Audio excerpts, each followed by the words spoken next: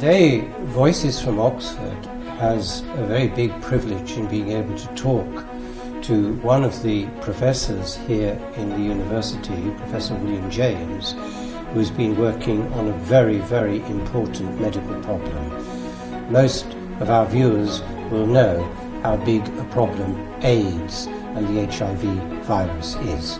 So, William, Dennis. First of all, a fundamental question. I suspect that many of the viewers of this program will not really know what the difference between a bacterium, and we all know about bacteria on our skin, in our gut and so on. You take antibiotics and you get rid of it. The difference between that and a virus is very important, isn't it? Yes, it is. It is. In practical terms, it's very important because bacteria are susceptible in principle to antibiotics.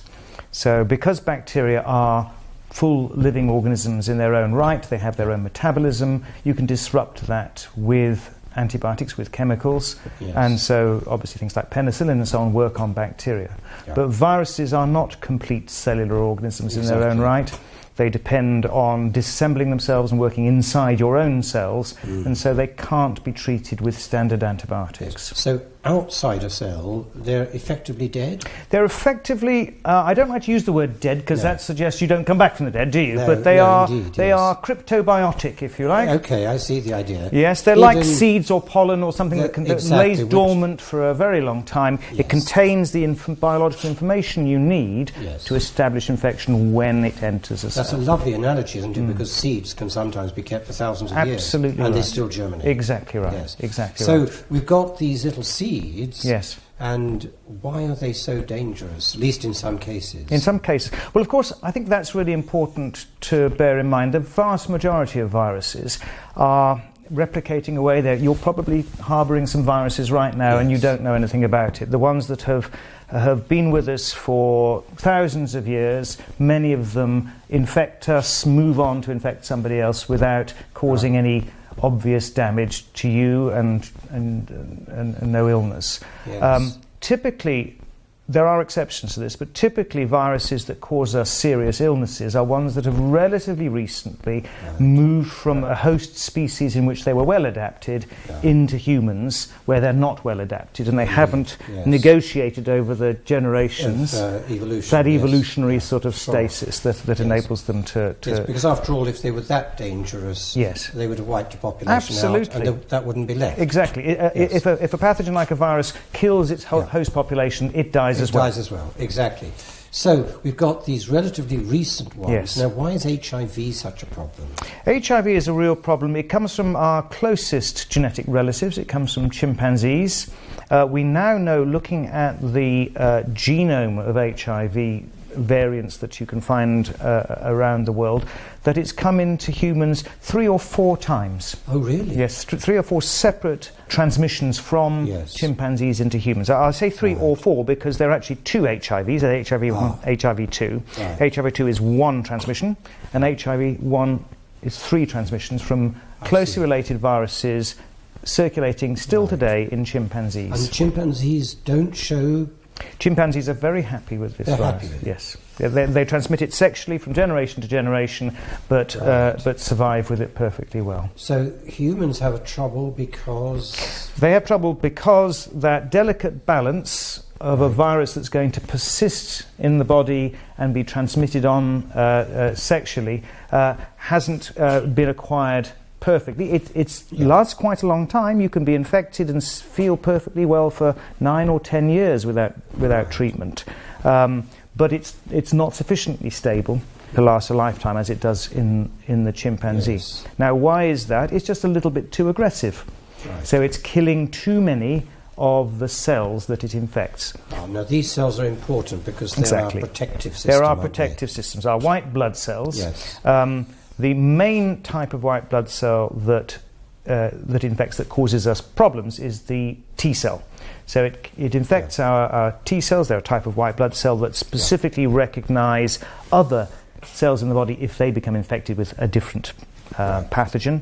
And by infecting these cells, HIV destroys your ability to respond to other infections. So a really common case is tuberculosis. Right. So in order to resist tuberculosis, you need T cells that recognise tuberculosis antigens on infected cells. Okay. Right?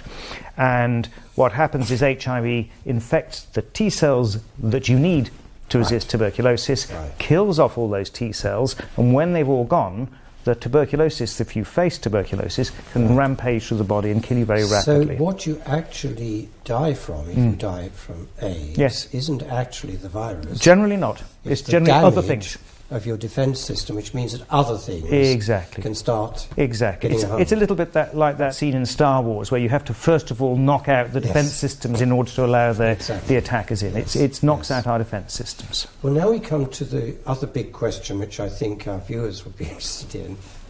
What hope is there from the work that you and other fundamental scientists are doing that conceivably in the future we can do better than we're doing at the moment? Because as I understand it, although there are treatments, they're extremely expensive. And unfortunately, much of the infection is in poor parts of the world. Absolutely right. Yes, well, this is a very big question. Very large numbers of scientists have been involved in and led the development of these therapies. So I think I'll talk about those initially rather than our own work, because I think it's more relevant to your viewers. So you're quite right that for 25 years or more, people in different drugs companies and research laboratories have been investigating a range of chemicals that had promise at tackling HIV, and indeed they worked reasonably well in the test tube. We found very early on, however, that when you tried to use them clinically, they would have strong effects at suppressing the virus replicating for a few months, and then the virus would suddenly re-emerge in a resistant form. So there's a kind of a dormant population which isn't accessible. Exactly. The two tricks the virus really has, I think these are the two biggest tricks it has. One, that it's capable of existing in broadly two different forms. One, lying quietly in a cell in the body, the other one, busily replicating.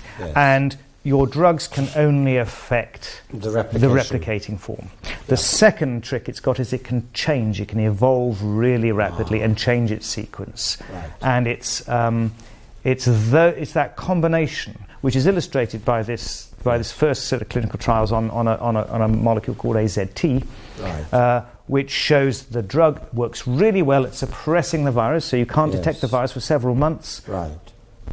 But it comes back from those latent sources in a mutated form that's now resistant to the drug. And the scientists that worked on this, I didn't work on this, were able to find out where the mutations were and why they caused resistance to the drug, but it was fully resistant.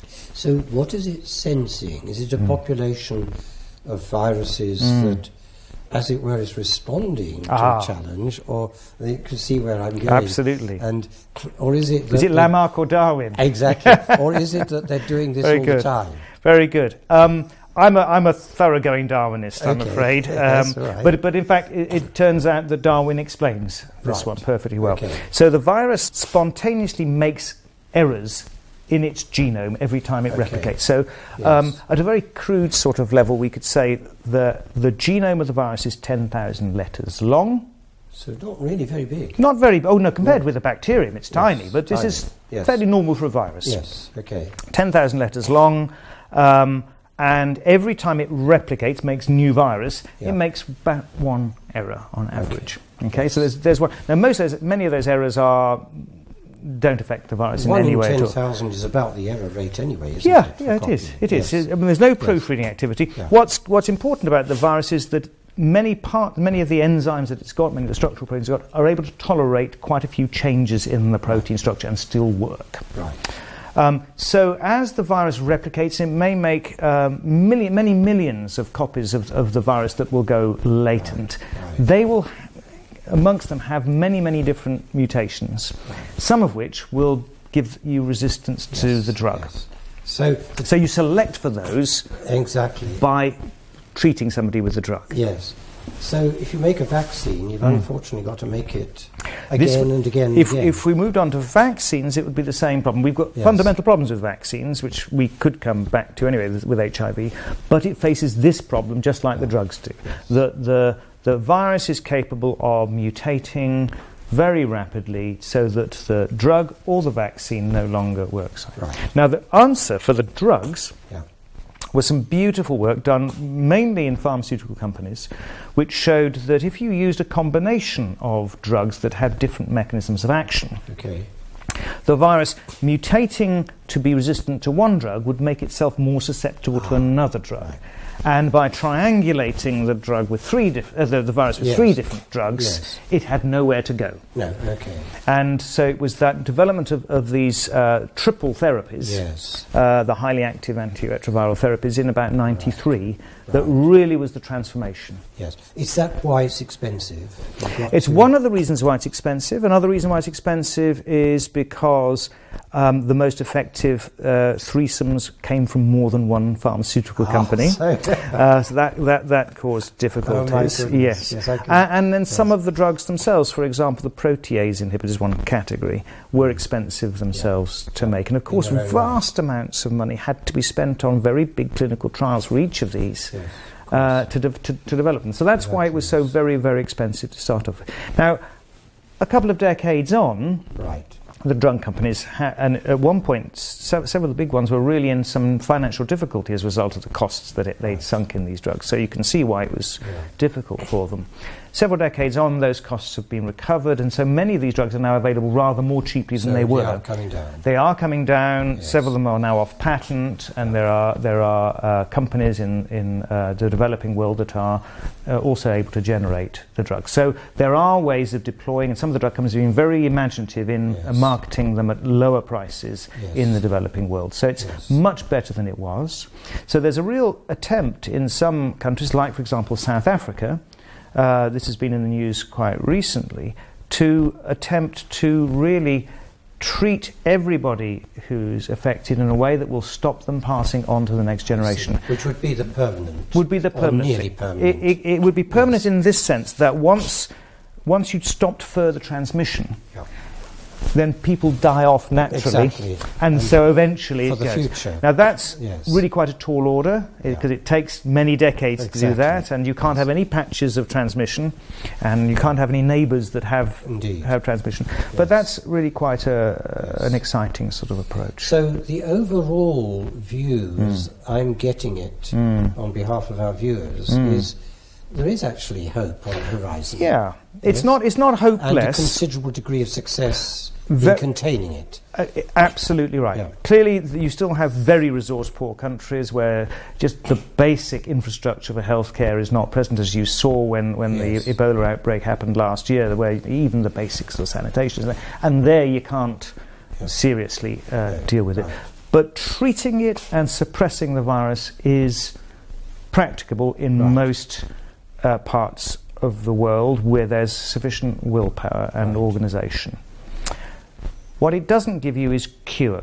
So, because nobody really feels it's ideal that somebody who's infected with virus would have to take every day 3 drugs for the rest of their life, if at all possible. So what people have been looking at for a very long time are either ways of preventing infection through vaccines or rendering people that have the virus latently in their bodies but suppressed by infection, eliminating that latent reservoir. And there's lots of work on both those areas, but in neither of them do we have any real big breakthroughs at this stage. Well, Professor James, thank you so much for talking to Voices from Oxford about a very, very important medical problem and some very intriguing fundamental research that gives us some hope in the future. Thank you very much. My pleasure.